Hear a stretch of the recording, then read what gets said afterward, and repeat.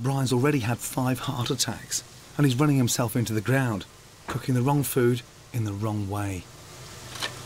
Your kitchen is a disaster zone. It is fucking impossible to get food out of there. But I tell you what, big boy, you may be 62, but fuck me, you don't have to work that hard, you know that? It'd be nice if it didn't. I swear to God, because that must be a fucking nightmare in there. Brian stuffed his kitchen with so much second-hand equipment, you can't swing a cat. Let me just squeeze past here. Thank fuck you're small, you know that? Huh? It's nuts at a time. I know that's what you do.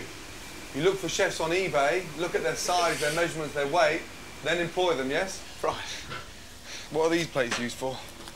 Just some I bought to play with. Some you bought to play with? Yeah, we haven't played with them yet. Just got the chance of getting them, so I got them. What do you think of putting in there? Salad, I don't soup? know, we'll come up with some dish and use them for that.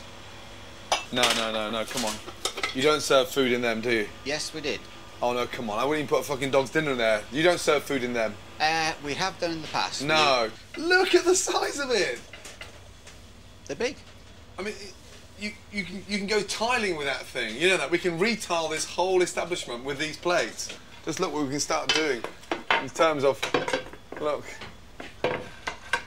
Already it's starting to look unique, isn't it? Yep. Huh? And so you said, what Chinese dish on this one? It wasn't, it was a Japanese dish. Christ almighty. The tile glue didn't stick. Shit. It's all right, don't worry, it was chipped anyway. Sorry. Damn. Every corner I turn, I discover another of Brian's stashes squirreled away. Now, where did that one come from? I bought that from Villeroy Bock. Fucking hell. And what's that? You don't serve food on that, come on. Yes, we do. It's like a fucking swimming pool for Barbie. Now we've got one with 3 compartments down the side.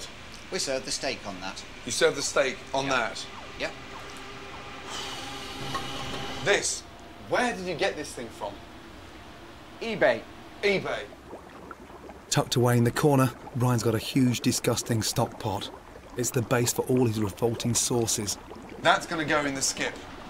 We don't need to fucking have the Shiraz, the Merlot. We don't need it. That, for me, is a hazard. Do we need that hot plate? Well, it's usually the way of keeping the food hot. Brian's been collecting kitchen equipment for 30 years. He's never thrown anything away. And even with me here to help, he's finding it difficult. Bit of a shock to the system. It's a hell of a shock to the system. Some of these items here you're going to keep, some of them here you're going to sell, and some of them you're going to chuck.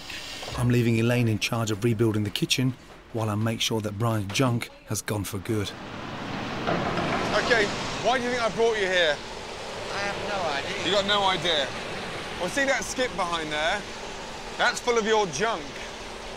And I'm really worried the fact that you're going to put half that junk back in your kitchen. So I've got to get rid of it once and for all.